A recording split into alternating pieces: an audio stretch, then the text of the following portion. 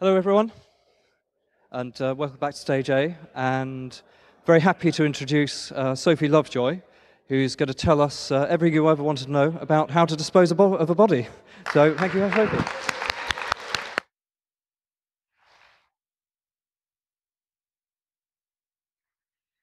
Ladies and gentlemen, welcome to this celebration of the... Oh, wrong script, hang on.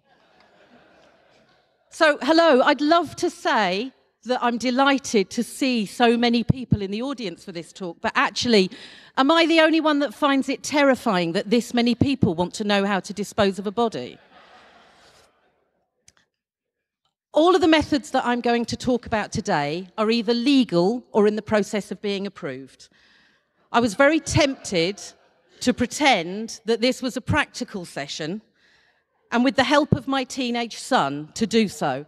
So a few days ago, he's just there. A few days ago, I actually found myself Googling body bags that would fit my son and decided that was wrong on so many levels, we weren't going to take that approach. Just in case there's anybody squeamish in the audience or there's children, I'm not going to be showing graphic pictures. I'm not going to be talking about anything too revolting. I am going to be talking about burying, burning, dissolving and freezing bodies. One thing that I've chosen not to talk about today is something called plastination, which was a process developed by Gunther von Hagens in the 70s. And his Body Worlds exhibition is based on that. The reason I'm not going to do it today is it's absolutely horrible, and I'm not showing pictures of that. So if you're interested in plastination as a process, go and have a look. Just before we start, I really want to share that this talk almost didn't happen. A week ago, I nearly pulled out because my eldest is poorly. So after 3, could you all really loudly read what's on this slide? 1, 2, 3. Yes! Thank you. I know that she's watching it on the live stream. Right, so a brief bit of background then. I had a humanist baby naming ceremony for Tess in 2001, and as a result, I got trained by Margaret Nelson of Suffolk Humanists to join the ceremonies team. In 2004, I conducted my first funeral, and I've conducted a couple of hundred since then. I don't do it full-time, I do it part-time with some other jobs. It's an amazingly rewarding job to have, and it's the easiest bit of lecturing you will ever do, because not only is everybody in the audience grateful, nobody ever asks you questions at the end. So this session's going to be a whistle-stop tour of body donation, burials, cremations, what to do with ashes, and some more recent developments. It's definitely not going to be comprehensive, but hopefully I'll give you a flavour of what's out there and perhaps give you some ideas. And given how creative people that attend EMF are, I'm quite excited about hearing from you in the bar later on, any alternative methods you might have come up with, hopefully legal ones. Okay, so I'm going to start with donating your body to medical science, because if ever there was an audience to talk to about it, it's probably this one. This is something that's massively appreciated by the staff and students of the medical schools. And if it's something that you choose to do, your body can be used for 3 purposes. It can either be used for anatomical examination, where students and healthcare professionals are taught the structure and function of the human body, or it can be used to research the human body and how it works, or you could possibly be used for surgical training. The Human Tissue Authority, who produced this guide, are responsible for licensing and inspecting the institutions involved, and they're regulated by the Anatomy Act of 1984 and the Human Tissue Scotland Act of 2006. I'm not sure what's different about Scottish bodies. I'm quite interested in finding out if anybody knows. And that those acts set out the legal framework for the removal, the retention, and the lawful use of body parts and bodies after death. The key thing with donating your body is you absolutely must give your written consent before you die. I don't know if you'll be relieved to hear or not, but nobody in your family can donate you to medical science after you've gone if they don't have that consent. What you do is you get the form from your local medical school, you fill it in, and then you keep it with your will, so it's available when it's needed. But not everybody's body is accepted, so it's really important to have a plan B. So, for example, most medical schools won't donate bodies over Christmas because they have far more interesting things to be doing. You won't get accepted if you've recently had surgery or if you've donated organs.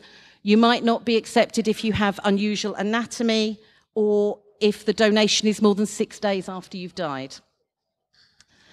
If you've had a communicable illness before death, or if you've had a variety of neurological disorders, you're also excluded from donating, not just for the brain disorders because it might be something that's infectious if the cause isn't known, but also because rational consent has to be sought. You can't donate, they won't accept donations from people who've had those. So most medical schools will come and pick you up unless they're slightly outside, unless you're outside their area, in which case they might ask your estate to pay the removal costs of your body. Nevertheless, donating your body to medical science is probably still the cheapest option. Usually, at the end of the process, they'll meet the costs of cremation, although some of them do offer burials. If you want what's left of you to be buried, and it's not something the medical school offer, they will return what's left of you to your family to be buried. So that might be quite nice if you don't get on with your family. There's often a memorial service afterwards that is attended by the staff and the students who've learnt from the donor, which is very respectful, as it should be, and sometimes the families are able to attend those. So the guidance for each individual medical school varies. So if you have a look at the HTA website, if that's something that you're interested in, they have a finder so you can find your local medical school. Okay, so moving on to burial. If you're not going to donate your body to medical science, nowadays you're almost certainly going to be buried or cremated, although that might change in the future, as we'll hear later on. Usually a funeral director will come and collect the body, will prepare it, and will store it and deliver it to the cemetery or the crematorium where you're being buried or burnt. And they'll also ensure that all the necessary legal forms are completed. It's harder to cremate a body because you can't exhume a cremated body afterwards if there's a problem. Only about a quarter of burials in of funerals in the UK at the moment are burials. Traditionally, that's always meant a churchyard or a public ceremony, but there are now lots of these natural woodland burial sites. This one is in Rabness on the North Essex coast, and this is where I'm expecting to end up, hopefully, at some point. Typically in the woodland, in the natural burial grounds, you can pick a tree instead of a headstone. And the Sun Life Cost of Dying report from 2017 said that a typical burial costs around £4,257 at the moment. There aren't any legal requirements to use a coffin for a funeral, so you can use a shroud or something else if you prefer. There's also no requirement to have somebody lead the funeral, so your family could stand up and speak, and you don't have to have a minister or a humanist celebrant or anybody else in charge. And if you would like to prepare the body yourself and transport the body yourself, there are some funeral directors which offer a storage-only service for you. The Natural Death Handbook, the old edition, I don't know about the new edition, actually had plans for how to build your own coffin, and you can use it as a bookcase in the meantime. Now, my ex-husband, when we were married, refused to build me a coffin, but I bet if I asked him now, he'd be absolutely delighted.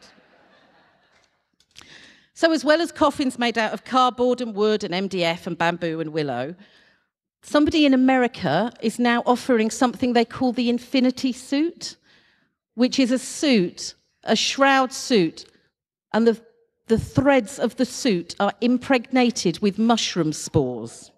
So after death, the mushrooms will consume your body and its toxins, so it eats you, and it leaves behind clean and pollutant-free compost afterwards. Now, I'm not going to talk any more about traditional burials. There are two types of burial I'd like to focus on. The first one is burial at sea, and then I'll talk about how to bury somebody in your back garden. So burial at sea, as you can imagine, there are special requirements for the materials and the designs used in the coffin. So for example, if you want to be buried at sea, the coffin has to have between 40 and 50 2-inch holes drilled in it, and around 200 kilograms of iron or steel or concrete clamped to the base of the coffin. And obviously this is to prevent the body being returned to the shore by tidal currents or inadvertently picked up by fishing nets. You've also got to make sure that the body isn't embalmed, and that's because of pollution. You've got to make sure it's lightly dressed in biodegradable material, and I can only imagine that's if it gets out and somebody, I don't know. And finally, the body has to have a tightly attached, durable identification tag that says not only the name of the deceased, but also who the funeral director was, presumably to prosecute them afterwards for not doing it properly. So anybody can be buried at sea. You don't have to have been in the Navy or anything like that, but you do need a licence which you get from the Maritime Management Organisation via the Gov.uk website. A licence costs £50 if you'd like to have a sea burial off of the Needles at the Isle of Wight, between Newhaven and Hastings, or at Tynemouth in North Tyneside. Anywhere else in the UK, you can get a licence for £175, but you have to provide exact coordinates and demonstrate evidence that the body's not going to get washed up or picked up by shipping boats. It is worth taking into account, however, that it takes about 5 hours to get the boat out far enough to conduct the ceremony, and the water tends to be quite choppy. So again, if you don't like your family and they're prone to seasickness, I strongly recommend sea burial as an option.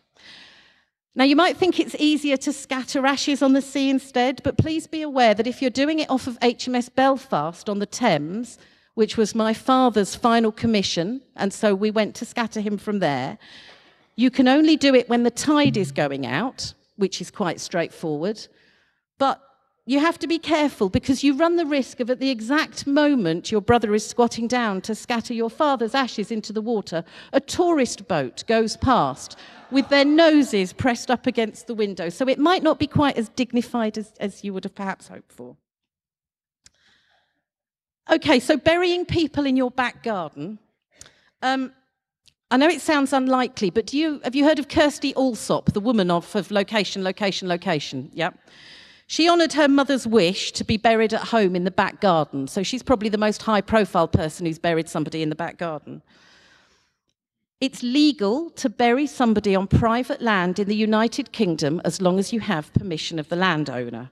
Now, I don't know how that works with mortgages, so you might need to explore that. Every burial's got to be recorded in a burial register, stating the full name, address, age of the deceased, the date and place of the burial, and the name of the minister or celebrant or the registrar that recorded the death. Now, this register could be simple as a single sheet of paper, but it's got to be kept in a safe place to ensure that it's not lost and nobody accidentally digs up whoever you've buried in your garden. And equally, there's got to be a plan showing the exact coordinates. And the recommendation is that the plan and the register are stored with the deeds of the house. I can't imagine what the estate agents will do with that at some point in the future. So this is this lovely house, and people are asking why it's so cheap, and it's because she's at the end of the garden. If you like the sound of this, I cannot possibly recommend the garden burial website highly enough, because the guidance around this says things like you should consult the local council about not messing up the local water table, and actually it recommends that you should consult them. And that website offers fantastic guidance on just crack on with it, because if the government don't agree, they've got to get a license to exhume the body, and it's very, very unlikely that they'll do it. So I offer you that website as something you may be interested in if you have hopefully a large back garden and you'd like to keep somebody at home after they've died. So moving on to cremation then. Cremation's by far the most popular way of disposing of a body in the United Kingdom. There are about 300 crematoria around the country. Now, crematoria are usually near a main road. They are open Monday to Friday during normal working hours. And most of them have a fantastic combination of free parking, a clean toilet, chilled water, and a tea and coffee machine. Now, the tea and coffee might not win any prizes, but if you're travelling with children, it's a brilliant place to stop instead of running the gauntlet at the local service station. So, and my son can testify to this. Anyway, cremation process. Once the ceremony is over at the crematorium or wherever you hold it, usually the curtains close, and once the congregation have left, the coffin passes from the catafalque, so that's a catafalque that it rests on. So the body either is hidden behind curtains or sometimes they drop down out of sight. I'm not aware of any crematoria in the United Kingdom where the doors open into the fires of hell. I think that's a film thing, and I'm fairly confident in saying that's just not something that you see. So the coffin's withdrawn into a room behind called the committal room, where they check the name plate on the coffin, and they fill out a card, and that card then stays with the body and then the remains until they're collected from the crematorium. The coffin's put into the cremator. The cremator is a cubicle which only allows for the insertion of one standard-sized coffin, although that said, there are now more and more cremators being replaced around the country with bigger ovens, basically, because we're getting bigger as a nation. So years ago, it used to be that somebody who was very, very obese could only be buried, but now they can fit them in. So cremation takes around 1 to 3 hours, between 870 and 980 degrees Celsius, and it's always done on the same day, or almost always done on the same day. The coffin is never opened, nothing is added, nothing is taken away once it's taken out of sight. And that's because the funeral directors have already taken out the breast implants and the pacemakers, and they've checked that you've not hidden a mobile phone in there, because exploding mobile phones in cremators are not a very good thing. Now, once the process is over in the cremator, the technician rakes out the remains, but what comes out of a cremator isn't ash. What comes out is bone fragments and coffin ashes and things like artificial hip joints. So this is all taken to a second room where, after the metal's been removed, the remains are placed in the cremulator. You always have to say it in that voice. The cremulator basically pulverizes the remains into ash. Now, the old ones were pretty much a tumble dryer with a few granite balls inside them. I'm so sorry for those of you who didn't know this already and are now traumatized by this. Basically, tumble dryer, great big balls of granite inside it. You put the remains in, they're smashed up for a while, they fall through a grill at the bottom, and then you have ashes. The more modern ones involve rotating blades or flails. Chains, and the one in my local crematorium has been replaced quite recently with a rotating chain. My other half found this out when I took him to the annual open day where you can go behind the scenes, which I thought was a really, really good date, but I'm not convinced that he did, but you can ask him in the bar later. Right, so back to the ashes. Studies have shown that an average male produces about 3.5 kilograms of ashes, and an average woman produces about 2.5. The container that you pick them up in is a similar size to and looks a bit like an old sweetie jar.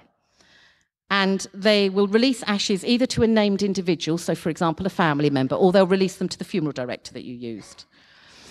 If you don't go for a traditional scattering, and just be aware, there's quite a lot of ash. So if you don't go for a traditional scattering, there are lots of options to choose from. So quite recently, the news has reported there are at least 2 occasions I know of where somebody's ashes have been scattered into the mosh pit at a gig of their favourite band. There was a young lad called Nye Newman who died at the age of 17. He was quite a well-known free runner, and his mother had his ashes divided up into 100 bags and sent them off with family and friends to be scattered all around the world so that he could travel after his death at the age of 17. But you can do so much more than just scatter ashes. So this is my friend Helen and Helen's husband, Steve. She's given me permission to share their story, which I think is very generous of her. So in 2009, Steve died, and after organ donation, where 3 people benefited, I was asked to conduct Steve's funeral, and we cremated him. Helen then had some of his ashes put into shotgun cartridges, because Steve was actually an instructor at Clacton Shooting Club. And so she proceeded to hold a shooting party with Steve in the ammunition.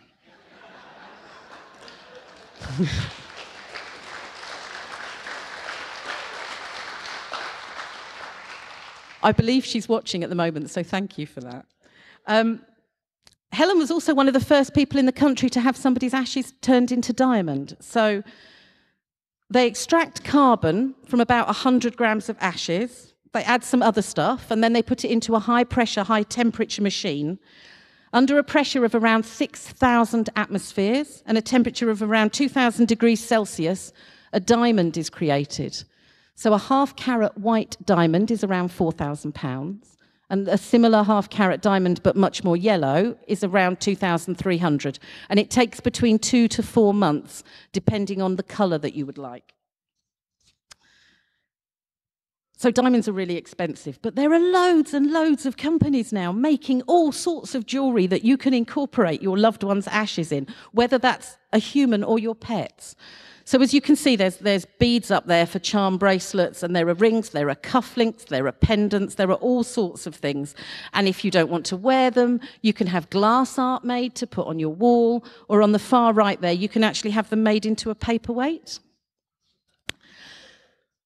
So if you really want to permanently wear them, you can actually have ashes put into a tattoo. So the earliest tattoos were basically ash from a fire rubbed into a pre-designed wound. Memorial tattoos are just the next step on. What they do is they pick some of the finest ashes from the remains and they mix them with ink, and then you're good to go. Alternatively, for music lovers, there's a UK company called And Vinyl. No, it gets worse. They offer you the chance to live on from beyond the groove by having your ashes incorporated into a vinyl disc. The basic package is about £2,000, and that will get you 30 records with custom artwork and any sounds you choose lasting a maximum of 24 minutes. Now, their high-end options also involve global distribution to record stores. So if you're a serious muso, you might want to check that one out.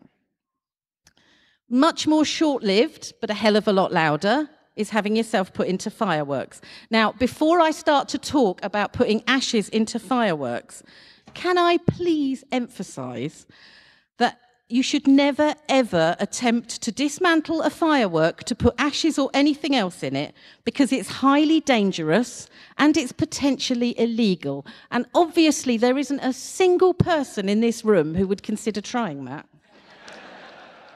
So there, I'm not responsible for whatever happens. So in 2005, the writer Hunter S. Thompson made the news by having his ashes fired out of a 150-foot cannon in a firework display. So if fireworks are doing it for you, there are three main options. The first one is you can have some ashes put into one large rocket, get fired several hundred feet in the sky, and then as it explodes, you have a spectacular scattering of ashes. That's about 70 to 100 pounds. Or you can have them put in a large consumer firework, which I gather is called a cake. I think hopefully that's the only way ashes are going to get into a cake. Typical costs for that are between £200 or £300. And that's one of those large ones that you light, and then it goes bang, bang, bang, bang. So some ashes are going to be fired with each of those. And then finally, you can also have, you can go the whole hog and pay upwards of £2,000 to have a professional firework display, so you're spread more evenly over your chosen site. And actually, while I've just been reading that, I've remembered an ex-boyfriend of mine at university, a guy called Paul Chambers, who swore he always wanted ashes in an ashtray in the student union bar. But we can't do that anymore. That's a real shame. Sorry, Paul. Okay, so if a few hundred feet isn't high enough for you, there's a company called Ascension Flights that appeared on Dragon's Den to launch their space funeral business in the UK. So you can be scattered from a high-altitude balloon for just under £1,500, or this can happen. Now, hopefully this will work.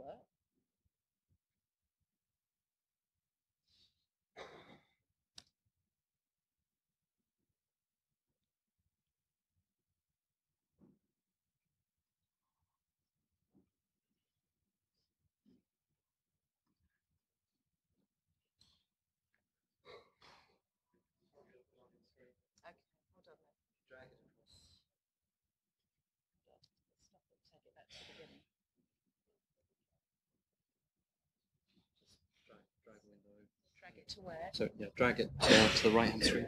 So, Can you do it? Because it's not going across.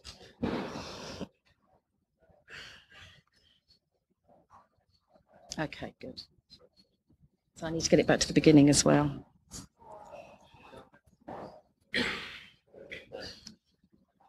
Can we not just come out of this and mirror it and do it that way? Take it back to the beginning.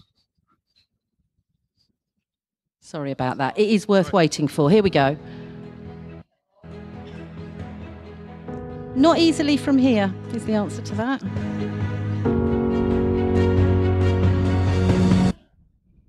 No.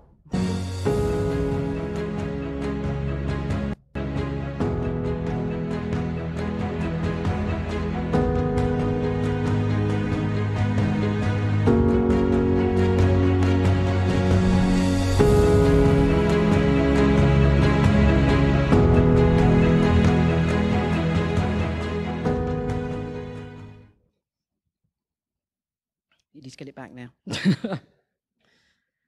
Okay, so basically for just over £2,000, they'll launch you from their site in Sheffield, and they'll provide a memorial video like that. So they'll launch you up into space and scatter your ashes from space, and they've got all of this clever tracking equipment, so they can get you back, get the equipment back afterwards. You can also choose your own launch location for more money. But to take things to the next level, there's at least one firm in America going much, much farther, and they'll actually either put a portion of your ashes or DNA on the moon, or they'll just send it out into outer space for you. But you're looking at sort of £12,000 worth by that point. So, space doesn't particularly float my boat. On the subject of floating boat, did you see what I did there? Somebody was going to ask me about Viking funerals, so let's just get that one done and dusted. Viking funerals, and by that I mean having your body launched on a burning longboat, to my knowledge isn't legal in the UK at this time. Now I'm talking about a boat that's torched before it leaves, because when I was looking this up, I found an answer on Quora that said it's been found that it takes a dozen archers about half an hour shooting flaming arrows at a ship to get the desired toasty effect. The audience gets bored and the ship ends up looking like a porcupine. So I suggest we set fire to stuff before we send it off. So this is 80 centimetres long. This is actually a floating urn. And it's 80 centimetres long. You can put your ashes, well, you clearly can't if it's your own ashes, but you know what I mean. The ashes of your loved one can be put inside it. You can set light to it and then send it out on a calm sea or a lake. And it takes around half an hour, but obviously duration depends on the conditions. And it says on the website there are pegs to control the speed.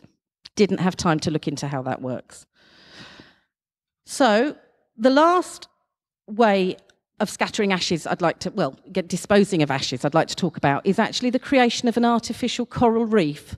So the one in the UK is just off Weymouth, and it's called Solace Reef, and it's been generated from pyramids of local Portland stone, and each stone has a nameplate on it, and you go out to sea and they're pushed off and they sink to the bottom of the sea, and they've got a hole in them that you can put in a biodegradable urn containing somebody's ashes.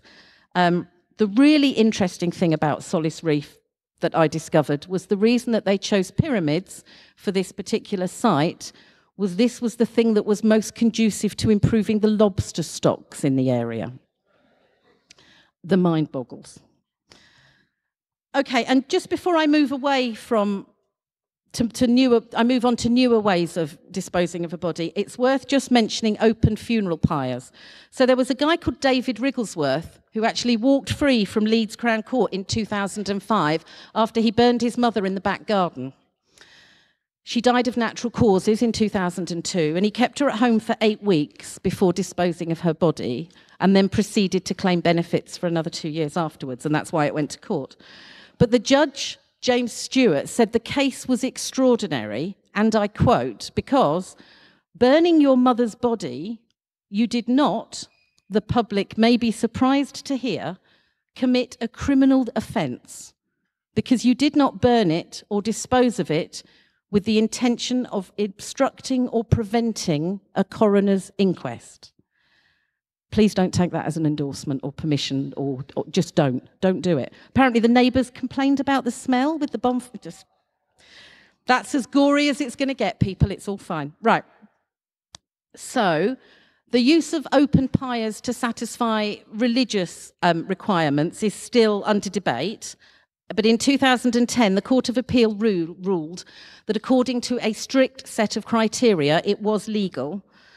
There's a council in the north of England who is now being challenged to provide a facility where open pyres can actually happen, or at least grant the planning permission for somebody to build such a facility. But there isn't one in the UK yet, to my knowledge. Nevertheless, there's the campaigner who's been working towards this, a guy called Devinder Guy, actually conducted an open-air pyre in 2006, and he wasn't prosecuted as it wasn't in the public interest. Again, please don't be doing these things. Just don't. Or if you do, don't blame it on me. So, moving on to then newer ways of disposing of bodies. The most recent development in body disposal is something which has already been adopted in parts of America and Canada and recently in Australia. And this is something called alkaline hydrolysis. And it goes by a variety of names, including water cremation or resumation or biocremation. It's very, very similar to the process that was used to get rid of dead cows after the BSE outbreak. But don't let that put you off. I'd just like to apologise here to anybody who's offended by the use of a photograph from the Daily Mail, but it is a really good photograph, so I'm sorry about that. So basically, the body's taken out of the coffin and it's loaded into the chamber. Stage 1 involves weighing the body in order to calculate how much potassium hydroxide or lye needs to be added. And then in the next stage, the tank is pressurised and filled up with the alkaline solution before being heated up to around 152 degrees Celsius. After 3 hours, all of the tissue is liquefied and it's drained away to a separate tank where it's cooled before being disposed of. The liquid that comes off looks like tea, doesn't contain any human DNA, and it makes a fantastic fertiliser for the garden, although I don't think they've designed the machine with a way of harvesting it off. However much your loved one enjoyed gardening, can you imagine turning up to the cremation with a Bowser on the back of the car? So you could just, no. What's left after this process is pure white bones. And then, of course, the medical bits, again, need to be removed, like the hip joints and the fillings. And then it's back off to the cremulator to make pure white ashes. So the first place to introduce water cremation in the United Kingdom was going to be Rowley Regis Crematorium near Birmingham, but Severn Water has held up the process because it won't grant them a trade effluent licence, because people are very squeamish about dissolved bodies going into the water system. It's a real pity because this only uses 10% of the energy of a standard cremation, and there's no air pollution. So I suspect this is something that's going to be happening in the United Kingdom very, very soon. Finally, and I'm not going to risk the video, it's too hard, I want to talk about something called premession. So premession is basically freeze-drying a body. This process was developed in Sweden, and what happens is there are 5 steps. So you take the body out of the coffin, and it gets placed into a chamber, and then it's frozen in liquid nitrogen to crystallize the body. And then the body's put onto a plate where you're vibrated for a minute, and you turn to dust. Then they have to freeze dry it, and then what's left is put into a small biodegradable, they call it coffin, but it's small, it's quite small. And because it's made out of cornstarch or potato starch, and then that can be buried quite shallowly, and within a year it's turned into soil, basically. And all of their videos have you planting a tree at the end, which is lovely, but I don't think the trees are kind of compulsory and necessary part of the process. And it's really sad, actually, because although the company's been going for 20 years, and there are a couple of other companies trying to push a similar thing, I can't find anywhere where premession or cryomation or whatever you want to call it has actually taken off yet. That said, again, if this appeals to you, I suspect by the time it's your time, sorry to flag that up, it might be available much more widely.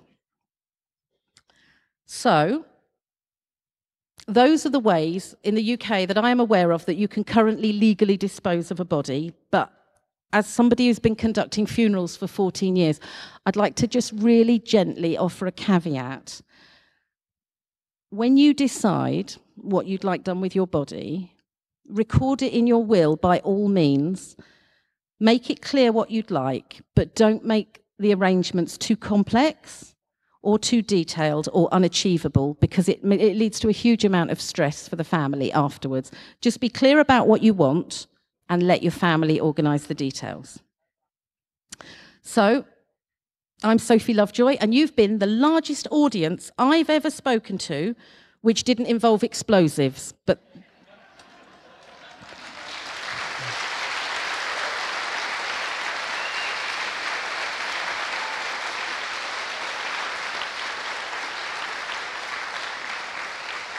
thank you so much for coming and listening, and I'd actually prefer to take questions in the bar today, if that's okay. It's been a hell of a week. Attending as many funerals as I do has made me realise that life is really short, and I urge you to take every opportunity that you possibly can, which is how I found myself on stage A at EMF camp talking about dead bodies. I'll see you in the bar. Thank you.